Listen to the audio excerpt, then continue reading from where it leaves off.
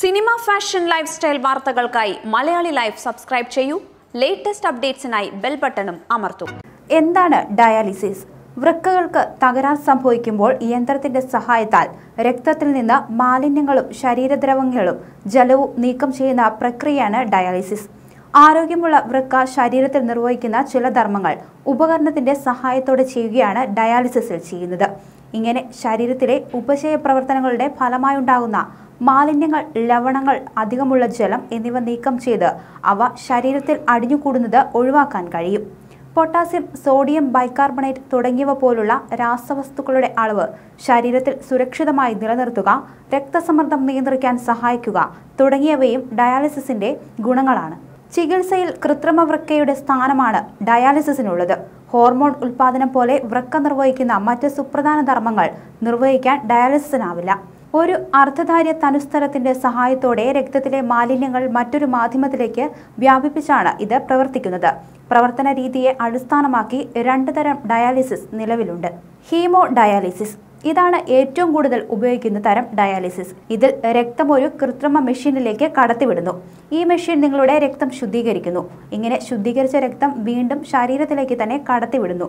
വൃക്കകളുടെ ആരോഗ്യസ്ഥിതി അനുസരിച്ച് ചില രോഗികളിൽ ഒരു ആഴ്ചയിൽ തന്നെ 2-3 പ്രാവശ്യം ഡയാലിസിസ് ചെയ്യേണ്ടി വരാറുണ്ട്. ഒരു ഡയാലിസിസ് പൂർത്തിയാക്കാൻ 3 മുതൽ 4 മണിക്കൂർ വരെ സമയമെടുക്കുന്നു.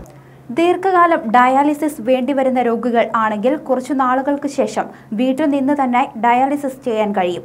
ഇത് ഹീമോ ഡയാലിസിസിന്റെ ഒരു നല്ല വശം തന്നെയാണ്. പക്ഷേ ഹീമോ ഡയാലിസിസിന് കുറഞ്ഞ രക്തസമ്മർദ്ദം, ചൊറിച്ചിൽ, വിളർച്ച, പെട്ടെന്നുള്ള ഹൃദയാഘാതം, ഉറക്കമില്ലായ്മ തുടങ്ങിയ പാർശ്വഫലങ്ങളുമുണ്ട്. 2. Peritoneal dialysis. Peritoneal ഡയാലിസിസിൽ wire surgery നടത്തി ഒരു കത്തീറ്റർ പിടിപ്പിക്കുന്നു. ഈ കത്തീറ്റർ ഒരു പ്രകൃതിദത്ത ഫിൽറ്ററായി പ്രവർത്തിച്ച് രക്തത്തിലെ മാലിന്യങ്ങൾ നീക്കുന്നു. ഈ ശുദ്ധീകരണ പ്രക്രിയ ഒരു ദിവസത്തിൽ 4 മുതൽ 6 പ്രാവശ്യം വരെ ആവർത്തിക്കുന്നു. ഇതിന് ഹീമോ ഡയാലിസിസിനേക്കാൾ കുറച്ച് കൂടുതൽ സമയം ആവശ്യമാണ്. രോഗിക്ക് ആരുടെയും സഹായം കൂടാതെ വീട്ടിൽ വെച്ച് തന്നെ പെരിറ്റോണിയൽ ഡയാലിസിസ് ചെയ്യാൻ സാധിക്കും. എന്നിരുന്നാലും ഹെർണിയ, ഉയർന്ന രക്തസമ്മർദ്ദം, പനി, വൈറൽ ഇൻഫെക്ഷൻ തുടങ്ങിയ പല പാർശ്വഫലങ്ങളും പെരിറ്റോണിയൽ ഡയാലിസിസിനുണ്ട്. തുടർച്ചയായ ഡയാലിസിസ്.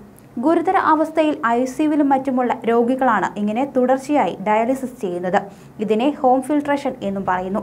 ഇതിൽ ഫിൽറ്ററിംഗ് ട്യൂബ് രക്തത്തിലുള്ള മാലിന്യങ്ങളും അധികമുള്ള ജലാംശവും നീക്കുന്നു. ഇങ്ങനെ ശുദ്ധീകരിക്കുന്ന രക്തം പിന്നീട് ശരീരത്തിലേക്ക് തന്നെ തിരിച്ചു കയറ്റുന്നു. വളരെ ഗുരുതര അവസ്ഥയിൽ തുടരുന്ന രോഗികളിൽ മാത്രമേ ഈ ഡയാലിസിസ് രീതി ഉപയോഗിക്കുന്നുള്ളൂ. ഇതിന്റെ പാർശ്വഫലങ്ങൾ ഇൻഫെക്ഷനും ഹൈപ്പോതെർമിയയും കുറഞ്ഞ രക്തസമ്മർദ്ദവും ബ്ലീഡിങ്ങുമാണ്. വൃക്കകളുടെ പ്രവർത്തനം പൂർണ്ണമായും നിലച്ച് ഗുരുതര അവസ്ഥയിൽ ഉള്ളവരിലാണ് ഈ ഡയാലിസിസ് രീതി ഉപയോഗിക്കുന്നത്. അതുകൊണ്ട് തന്നെ ഇത്തരം രോഗികളിൽ വൃക്ക മാറ്റിവെക്കുക എന്നതാണ് അടുത്ത ഘട്ടം. എന്നാൽ വൃക്ക മാറ്റിവെക്കുന്നതും അതത്ര എളുപ്പമുള്ള കാര്യമല്ല.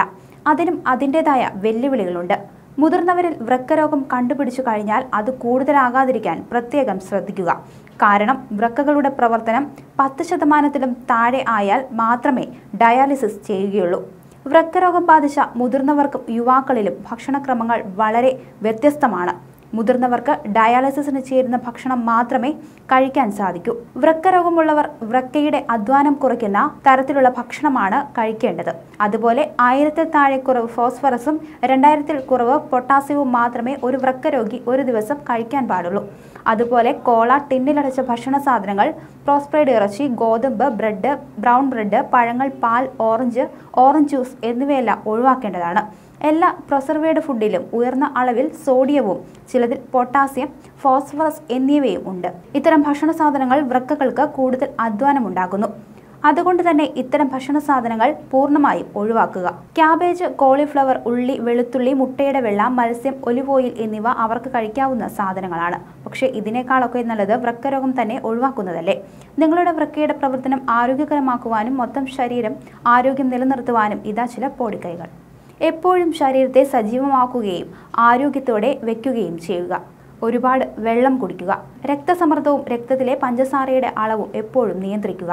ശരീരഭാരം നിയന്ത്രിച്ച് എപ്പോഴും ആരോഗ്യത്തോടെ ഇരിക്കുക.